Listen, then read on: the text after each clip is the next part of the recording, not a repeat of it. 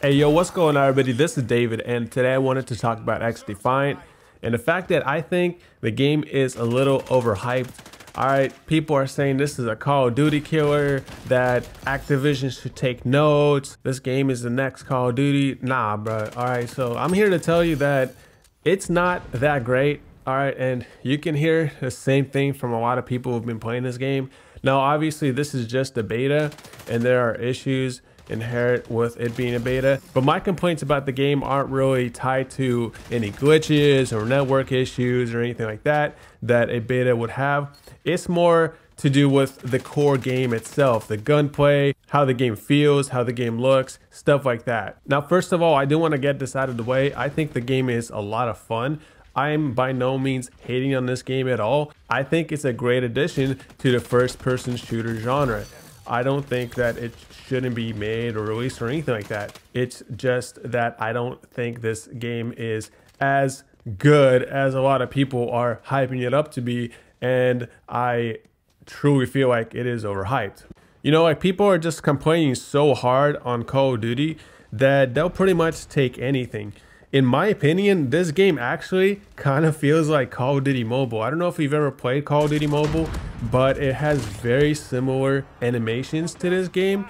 And this actually kind of feels like Call of Duty Mobile with better graphics. Go play Call of Duty Mobile on your phone, download it right now and play it. It feels very similar. This game has a lot of free-to-play energy. I'm not gonna lie. It does not feel like a AAA release. It's pretty outdated with its graphics, gameplay, and I'm not really a big fan of the goofiness of the game either. You know, with the previous Call of Duties like Black Ops and all that, they were very arcadey, but they still had that seriousness to them, you know what I mean? The campaign was serious, everything looked pretty tactical and pretty military and all that, right?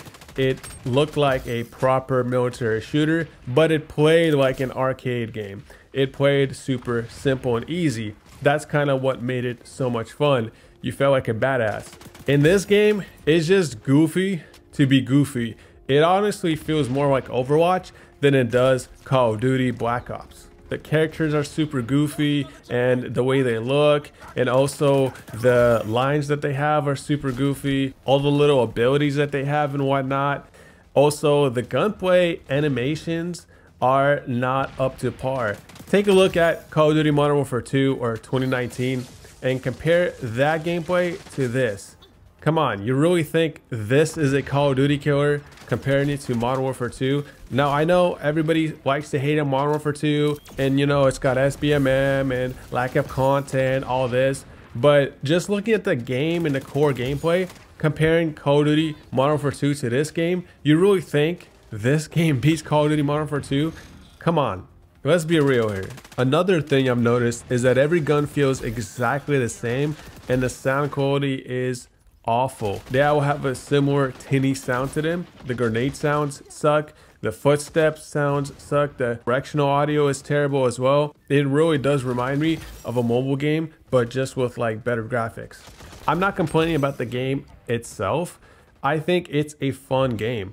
It really is, but it's its own thing. This does, in my opinion, not at all feel like a Call of Duty killer or anything. This is its own thing and you should just enjoy this on its own. But in no way is this going to compete with Call of Duty at all.